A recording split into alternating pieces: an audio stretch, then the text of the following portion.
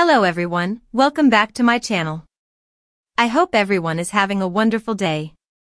Before starting the video, please go ahead and hit the subscribe button and give this video a thumbs up. Gary Hiley's, who played Barry Clark on EastEnders, has opened up about the huge reaction to the return of his character, Barry, and Colin. Gary Hiley's is one of many familiar faces set to return to the show for Branning's funeral as a tribute to longtime EastEnders star June Brown, who died earlier this year at the age of 95. Former cast members include Jacqueline Jossa, Lauren Branning, Lord Michael Cashman, Colin Russell, Tom Watt, Lofty Holloway, Linda Davidson, Mary Smith, and Jan Graveson, Dissa O'Brien.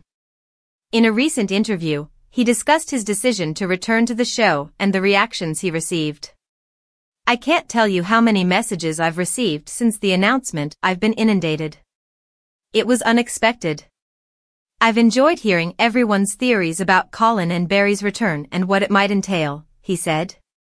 "All I can say is that the episodes are extremely well written, and there is a genuine understanding of what happened to them previously. I know they had a big influence in the 1980s. On a regular basis, I receive letters from people telling me that they are marrying their boyfriend and that they are able to do so because of what we did back then.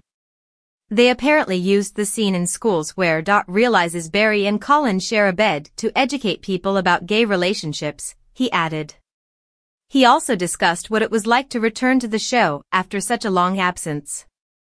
"When I first got the call, I was overjoyed, but then reality set in, and I was nervous. After 30 years, it seemed intimidating.